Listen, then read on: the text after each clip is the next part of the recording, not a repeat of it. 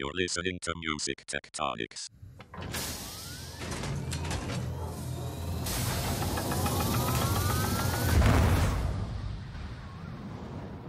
The Colossal Future.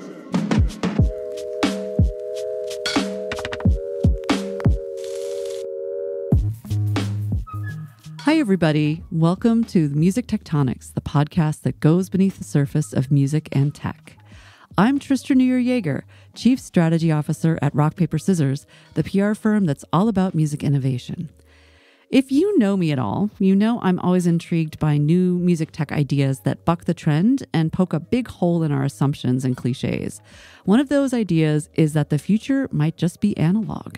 If you look at Gen Z and younger and their love of things like cassette players, or if you look at vinyl's ongoing mystique, you might say, sure, analog's not dead, but is it really the future? Then you got to think about quantum computers to jump from nostalgia to a bit of future shock here. And you really start to wonder what analog technologies could do for and to music. So there are lots of other analog possibilities out there, and that are emerging, especially in the realm of music making. And that's why I got a little bit obsessed when I heard what our guests today talk about and what they do. So I'm bringing them on for our episode today, which is part of our Colossal Future series. They're both from a new startup called Eternal Research, and they are exploring the world of analog music creation in stunning new ways. So meet Alexandra Fiera and Bryn Niebuhr. Did I get that right, Bryn? Pretty close, yeah. Niebuhr. Niebuhr. Okay, great. Thanks for joining me today, Alexandra and Bryn. Hi. Hi. Nice to be here. Thank you. Awesome. So, Alexandra, I'd love to start hearing a little bit more from you. Can you tell us how you got started creating instruments? I remember you saying once in a previous conversation that you were a musician without an instrument. How did you make an instrument that was right for you? A lot of it began from not beginning because I wanted desperately as a child to learn piano, to learn a string instrument, to do any of that stuff, and it just was not really in the cards for me and my family and everyone in it. It was kind of one of those things that was just dangled beyond me, and I could never actually, get lessons or the support I needed to actually learn it. So it was kind of something that was always out there. And my experience with music was always from the listener side, and it was always something that came to the radio, and I felt like I experienced it in such a deep, sensational way that it was something that from a very young age haunted me and made me interested in it and how it was even made. It was a very magical thing. And I think when it came to making the music, it sort of begins where you just see people performing it and you're like, oh, I want to perform music. And, I think there was a time when I felt like, oh, I wanted to perform music. But when I actually started learning all the instruments that I could, I realized that I was never completely at home with them. I was always wanting to learn a different instrument and learn a million different types of instruments, and not necessarily I didn't necessarily find any one instrument to be my instrument. And that was sort of maybe the ideological genesis of this, where I realized that, there's not an instrument that is, kind of a resonant part of who I am. And it began as a question for over a decade before I even thought that I could even make an instrument. So how did you get to that moment where you were ready to dive in and try to craft an instrument where you'd feel at home? I think it was kind of in an experiment that Bryn and I were doing. I had just turned 30 and we were just, messing around on guitars and making sounds, and I was recording it on tape. And I remember I was always interested in slowing down tape because it was I had a little tape recorder when I was a kid, and that was the only thing you could really do with it. You could either speed it up or slow it down. And so from that, I was like, oh, well, I'll take this short bit of 17 seconds of recording and slow it down. And, the 17 seconds, if you slow it down by twice, it becomes 34. And if you slow you have there down again by a certain percentage, and you have a minute and something. And I just kept doing that until I got to about 40 minutes. And Wow. what was left over was just these like big harmonic shifts in very, very slow time. And I was like, oh my gosh, like this is crazy, but there's like a musicality to this that was Mhm. like really interesting to me. And I didn't believe that I actually could make that. I was like, you know, it was like a very phenomenal thing for me. And I actually at that time was very naive. I really didn't know that like there was this whole experimental world of music and Mhm. the way that I come to understand it. I was just kind of like, you know, experimenting with this because I felt like I didn't know what else to do. And then Bryn kind of, helped me see that, oh, there's actually people have been doing this and you should like learn about them. And then that kind of made me realize that um, this like one-off experience I had was actually part of a bigger narrative of people just making experimental music to like find a resonance within their unique souls. I love it. Bryn, can you tell us a bit about your background and how you and Alexandra have collaborated in this creation process? Sure. In terms of, I grew up playing music. I grew up sort of playing piano and guitar. I guess unlike Alexandra, I feel like I've always just been like playing whatever. Um, I, I I I started playing guitar when I was 11. I was playing piano before that. Um, and I guess I was always a music person. I went to I went to art school for film actually, but even then was spending a lot of my off time writing music. Like I was in bands in college. Mhm. I was playing a lot of guitar, but I also was introduced to performance art in art school and experimental music. Started falling in love with Philip Glass and Steve Reich and Julius Eastman. Um, and then meeting people who introduced me to William Basinski and became friends with other drone and ambient musicians. And so it started because I went to an art school. I think I don't haven't super thought about this very critically, but I think like a Mhm. big part of the way I started thinking about music was as just another type of performance or Mhm. or sensory activation, right? Like painting and music aren't very different. um and when I met Alex, she was doing like more like guitar based work, but very clearly like was trying to sculpt it into something else. And so we talked a lot about that, and she had access to um certain like I think when I met you, Alex, you had like drum machines. I remember you had an Elisa's drum machine. Um, Mm-hmm.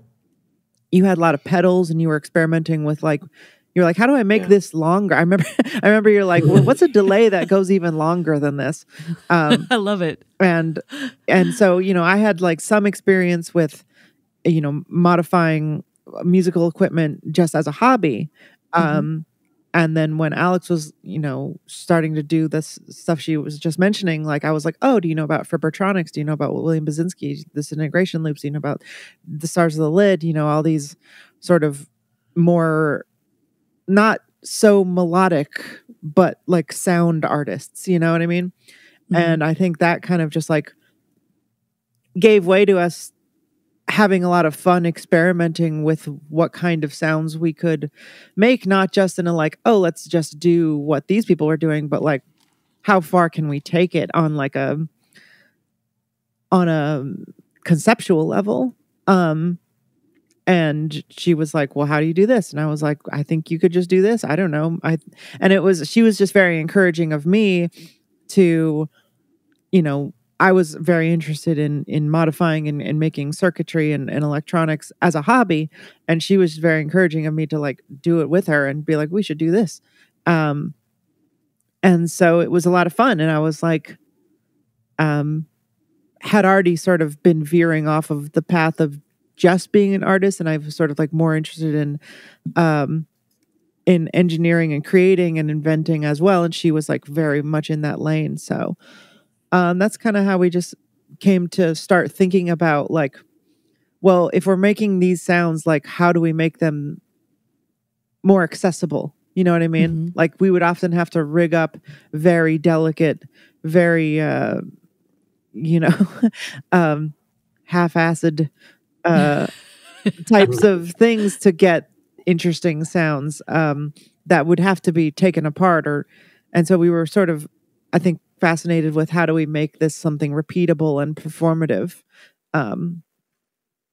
Yeah. I love it. We're going to take a really quick break here, and then we're going to come right back and dig more into what this duo came up with. Be right back. The news cycle of the music industry and innovation in particular is accelerating at such a fast pace, it can be hard to keep up. That's why I launched Rock Paper Scanner, a free newsletter you can get in your inbox every Friday morning. Check out bit.ly/RP Scanner. That's bit.ly/RP Scanner. I scan hundreds of outlets for you, from the music trades to the tech blogs, from the music gear mags to lifestyle outlets, so that you don't have to. I handpick everything music tech, including industry revenue numbers, AI, cool new user tools, the live music and recording landscapes, partnerships and acquisitions, and everything else a Music Tectonics podcast listener would want to know. Open a browser right now and punch in bit.ly/RP Scanner to sign up right now. Go ahead, hit pause and go to bit.ly/RP Scanner, or find the episode's blog post on musictectonics.com and find that link. Happy scanning, but for now, happy listening. Okay, we're back with Alexandra and Bryn of Eternal Research. And I want to ask kind of a big question, which you can answer with, your specific experience. But why look at analog methods in particular for sound generation? I mean, it sounds like everyone was making stuff with plenty of knowledge, sort of digital tools, etc. But why did you turn to these analog methods? Well, I think because I just firmly believe that the beginning and end of all experience is an analog experience, and if you don't understand that and appreciate that, and what is digital? To me, it seems like just a language that's really important to understand, because you could code the most complicated thing in the world, but if you don't understand the analog experience, you won't understand how it'll be felt or the emotions that will go into it. And so I don't really see analog and digital being at opposition anyway. They're literally like two different legs of the same beast. And I think that whenever we kind of say something should be just one or the other, then we kind of get into a trap. I mean, there's always a greater power in a manifold operation of things than just being so hard-lined about the way a thing should be. And I just have a lot of experience in film photography, and I was also like very slow to adopt digital things. I was really against it in a way that now seems pretty crazy, but I was like, I grew up in Pennsylvania, kind of in the country, and I was like, technology's bad. I literally I was like really anti-technology. I wrote on a typewriter. I was like really into the most basic things, and it was because I just cherished the feelings it gave me. It like really in the end, it wasn't about the technology. It was that the experience of feeling those things was so important to me that I didn't want it to be changed or corrupted. And that's what it was really about. And so I had to like solve this conundrum in me before I could really make an instrument, because you do have to deal with digital things if you want to like get things done with the precision you need and the ways you want to do it. So, I really had to kind of let down my guard and, accept the digital side of the world in order to really show the potentials of the analog. It was kind of part and parcel. I'd love to dig in a little bit more into what analog gives us. So it sounds like you have a strong set of feelings or intuitions about, analog's, kind of contribution to our sonic worlds or our creative process. And so I'm curious if we can talk, if you were talking to someone who was a technologist or a music maker, what would you point them towards? Like what should we be looking for when we are thinking about analog processes? Well, sorry. The underlying theory that has kind of guided me in this is this theory I've been developing about the pace of technological advance is always greater than the utilization of any one technology. And what that means is that, there's always going to be a new technology before the full potential of any one technology is realized.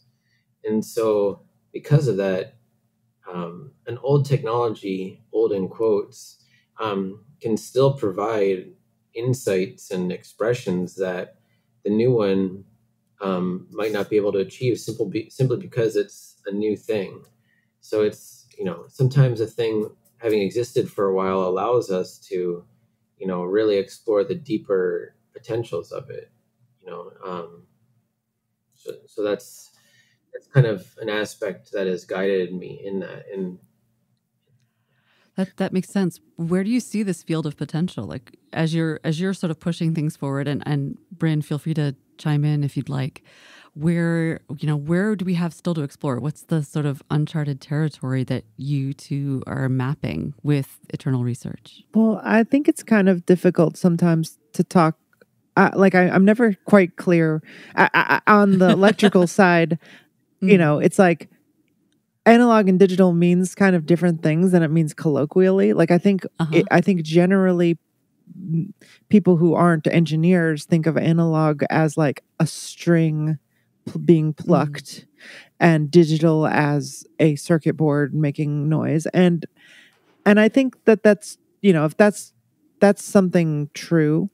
But I mean, there's also analog electricity, analog signals, and then digital signals, and I think those are sort of different aspects of those things in terms of the physicality that like colloquially analog things bring. Like I don't think that, I feel like what happened was there was a digital or electronic introduction in the 60s, 70s, but really the 80s and 90s when like general consumers were able to get their hands on these types of things. Like we're in a very new era for electronic music and electronic instruments. And I think what I always take from when Alex talks about this is that like people kind of skip to conclusions about, okay, well, we have drum machines now. So the people who made the very first thing that came to their head, that's what drum machines are. And now we can move on and there's nothing to like think about. And then it takes people and smaller companies to go back to drum machines and be like, well, what else can we do? Like, what else do we need? Or what else, what does this technology imply? Because our current system isn't that interested in like plumbing the depths of ideas, more so just, how many can we, sell? So I think in terms of analog, like as a concept colloquially, like the way that electronic instrumentation and instrumentation affected the performance of music, I don't think has really been that explored at all. I think that like, Kraftwerk were like, we're just going to stand here and play our synths,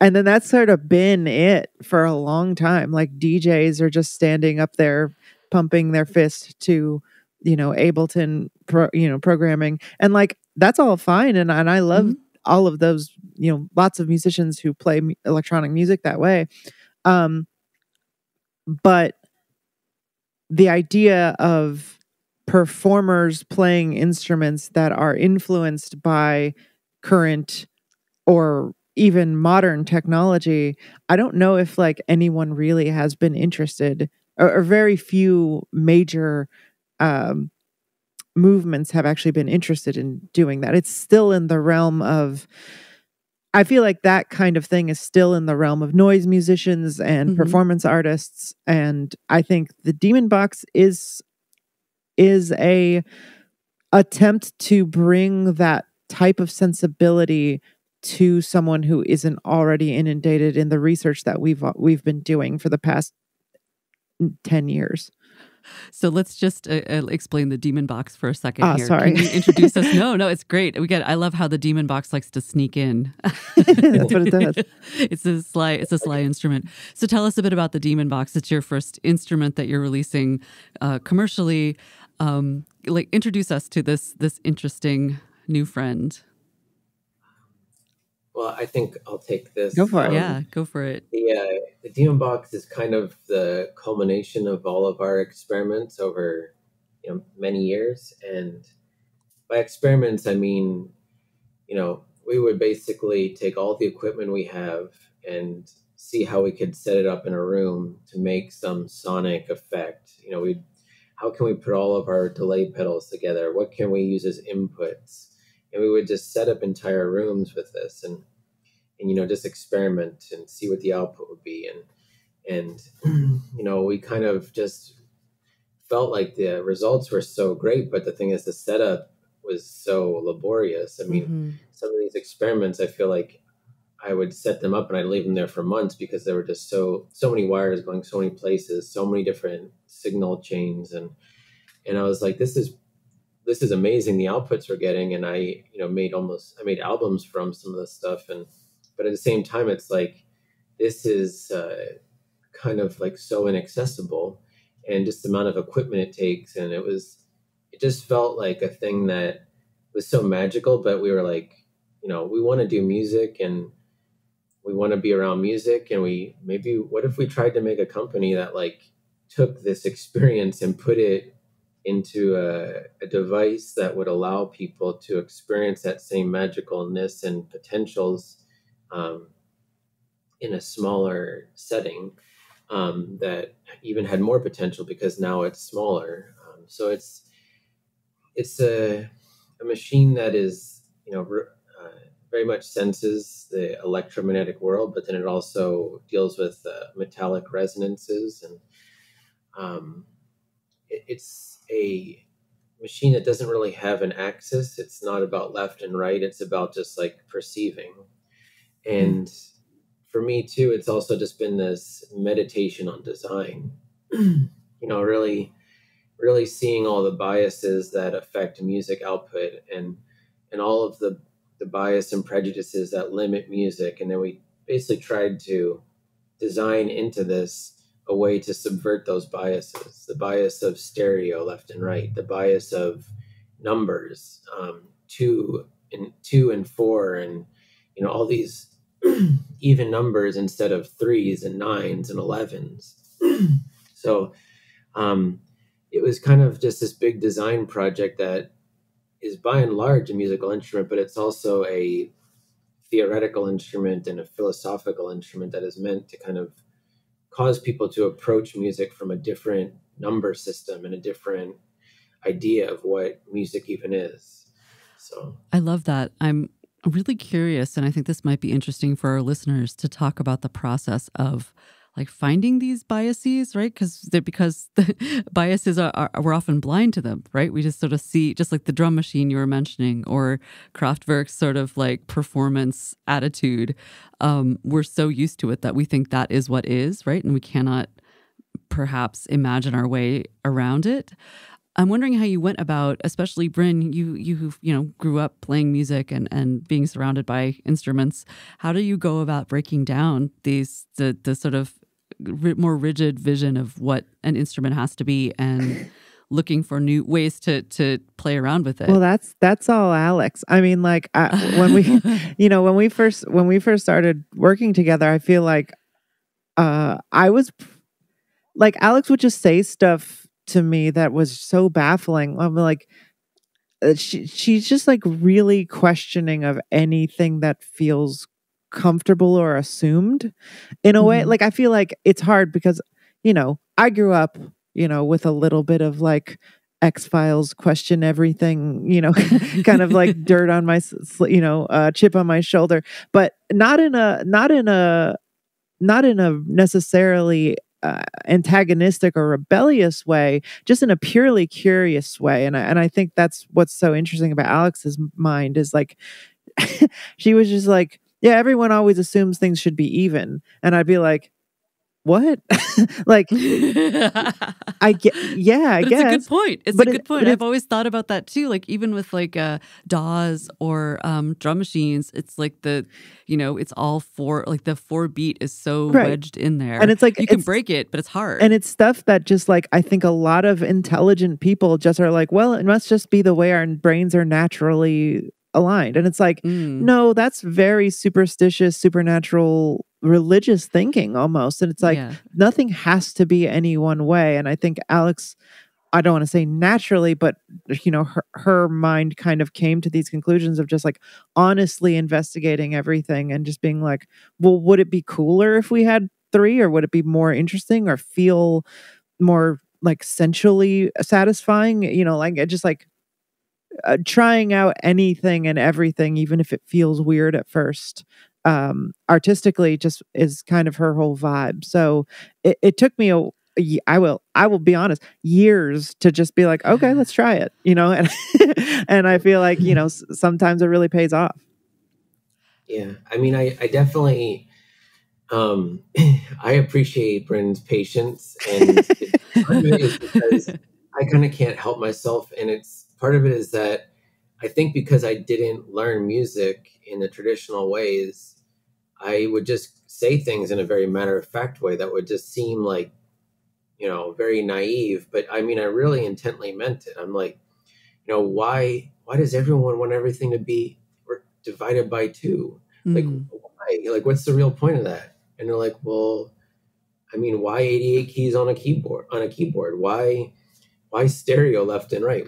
Who devised this number system? And I had to do a lot of learning to get there, where I actually, I listened to a lot of music, and I loved film music when I was growing up. And I think film music allowed me to like see the relationship to visuals. And I was surprised when people were like, film music's like not as important or interesting as just the biggest, most popular music around. I was like, what are you talking about? This music is the most amazing experience. And so I was kind of in this weird place where I had these intense emotions around things, but like no one else seemed to feel that way. And, it kind of led me along a path where I really got into like listening to like just the most eclectic mix of things, where I would listen to, John Williams scores, but then I would listen to like Delta blues, and then I would listen to Moroccan guitarists, and then I would listen to gamelan music, and I'd be like, I would never come to it being like one of these is better than the other, one of them is more developed. It was really just listening to it the way you listen to the ocean or listening to the sound of a cave. It's like it was when I really balanced myself, and I was like, all of these sounds are phenomena and they are important and I want to listen to them. Then I was able to see that, all these different number systems happening, I'm not just going to impose a value system. I'm just going to listen really deeply and then just learn from that listening. And then when I first moved to New York City, I volunteered at the World Music Institute, and I was exposed to a lot of live music. And they had this whole like wall of like record or like CDs from around the world, and I would buy them. Yeah, it was a candy store, and then that was one side. But I never wanted my musical experience to like be like fetishistic in a sense from a Western perspective, and I think I only balanced it out when I like started taking anthropology classes and learning that the progression of anthropology now is really about like the politics of even viewing another culture and what that does, and how, that was really important for me to understand that, where I come from, what I'm looking at, what that means. And then that was just one whole aspect of the learning. And then, I also have this really deep love of quantum physics and, the physical world. And when I combine them, I realized that, it's like we are the music makers, we are the dreamers of dreams. We're also the makers of all of the number systems, and we're the ones that choose them. And if we can choose one, why can't we choose the other? And if it sounds bad, in jazz, it's like, if it sounds bad, just keep playing it until it sounds great. If it's the wrong note, just keep going until you find the music. Yeah, I love it. It was very like naive and innocent, and it was very,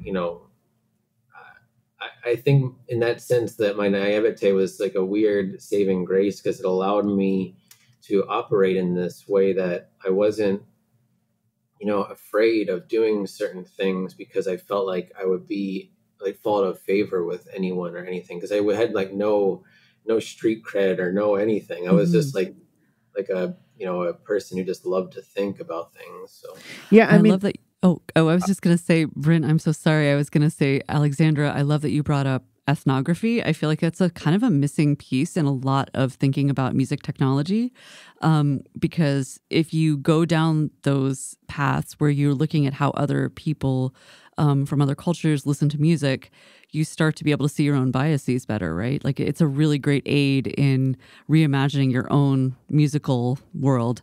What were you going to say, Bryn? Oh no, I was going to continue along that path. Is like I think, like Alex, you said you referred to it as like a naivete, and I think that there is a benefit in naivete when you have an honest and open interest in finding out the answers or educating yourself. And I think that's the thing, is that like you mentioned, like, why does a piano have 88 keys?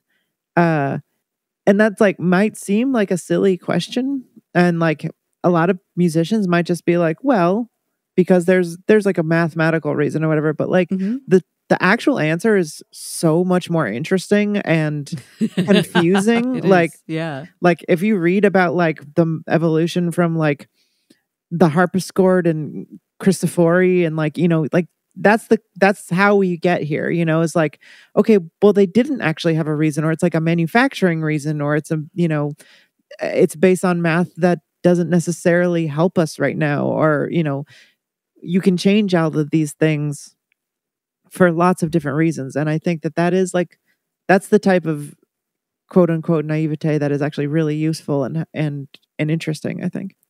I love it. It's the beginner's mind of music tech. Yeah.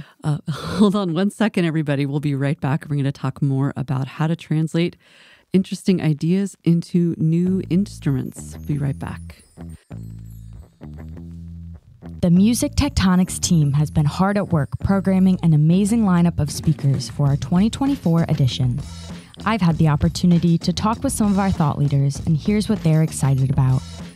Joe Toe of Sony Ventures is looking at the big picture.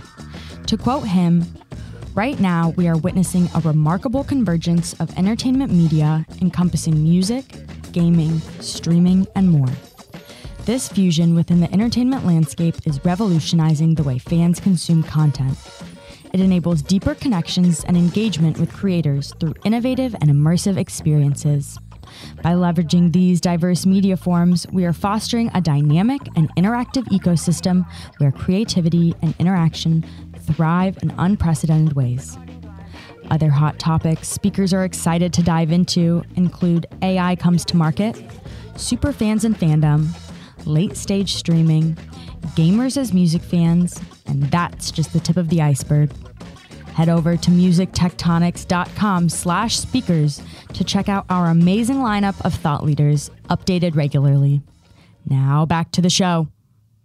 Okay, we're back with Alexandra and Bryn of Eternal Research.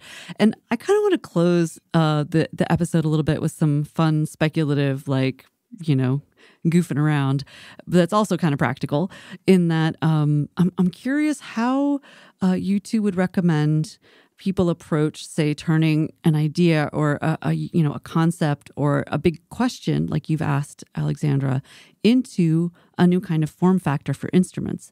And one thing that's always kind of bugged me about both digital and, physical instruments nowadays is they all kind of are descended from, acoustic instruments in a lot of ways. Like they do have the 88 keys, or they look like a console that someone built back in the 1950s in a studio, but it's just on a screen, right? So I'm curious, how would you recommend people go about translating a philosophical concept or a discovery or even just a question into an instrument that can innovate and change the way we relate to making and listening to music? If I could begin with that, because I think it's a really surprising part of the process is that when I was growing up, I had two family members who were blind. And I remember the experience of them like talking to me. They would hold my hand and they'd talk to me. And, I remember their voices. I mean, even though they've passed away decades ago. And it was like, looking back, like, I don't know if I like know other people's voices as well as theirs, but they were like holding my hand as they were talking. And I think that connection with the voice there too, like made the experience that much more of a thing. And so, it is really important to like acknowledge the personal side of things, that it will be people using this. And then, when we devised this, like, I wanted to make an instrument that would be inclusive of people of all experiences, people who are visually impaired, even people who are quote unquote, deaf, who have the inability to hear frequencies we take for granted. This instrument, with certain engineering and help, can actually help people who can't hear.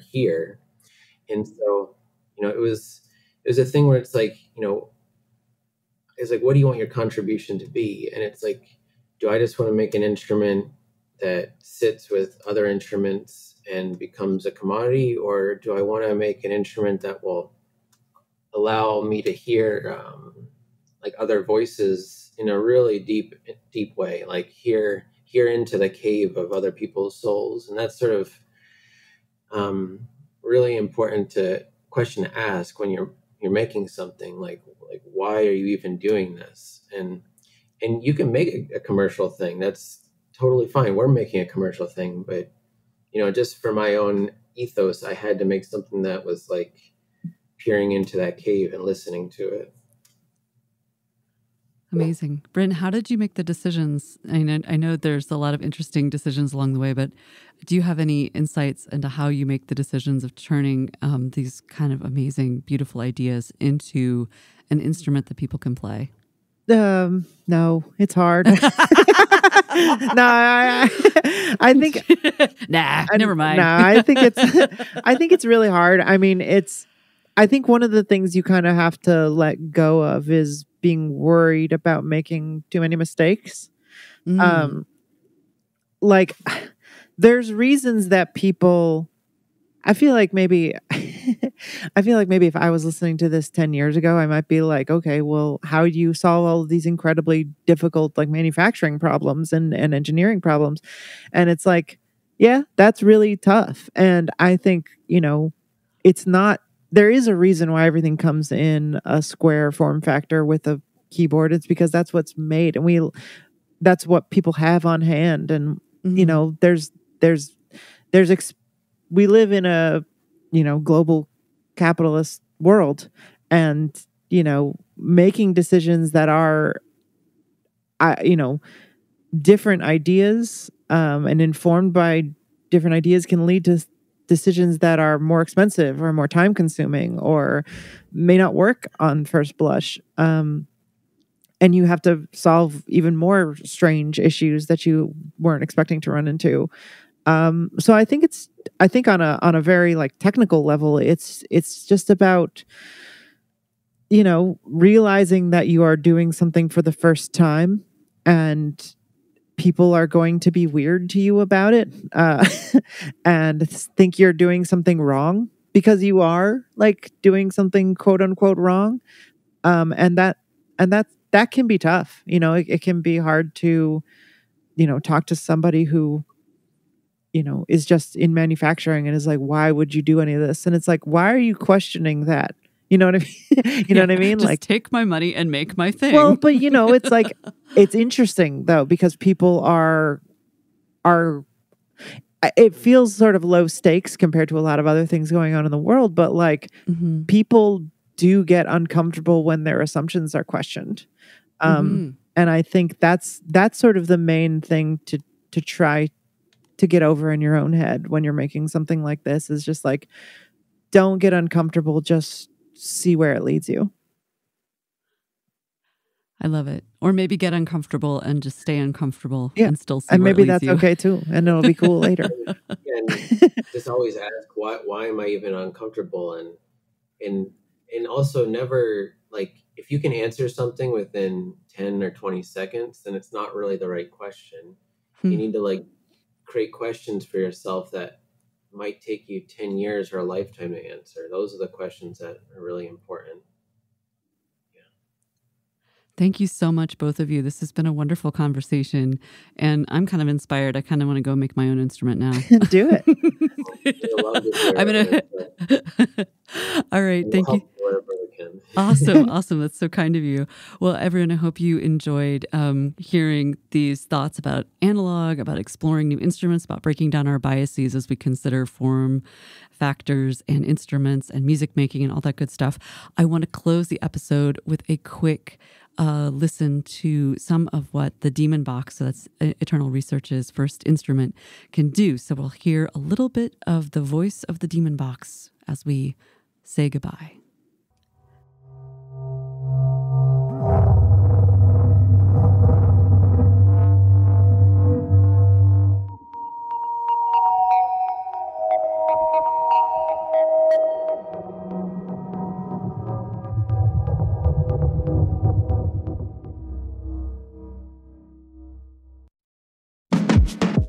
Thanks for listening to Music Tectonics. If you like what you hear, please subscribe on your favorite podcast app. We have new episodes for you every week.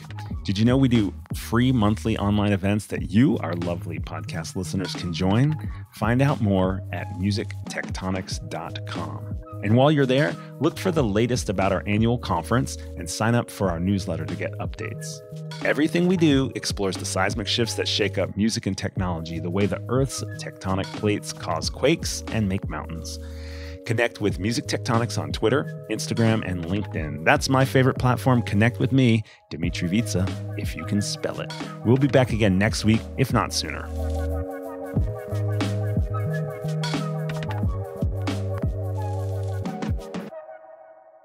You're listening to Music Tectonics.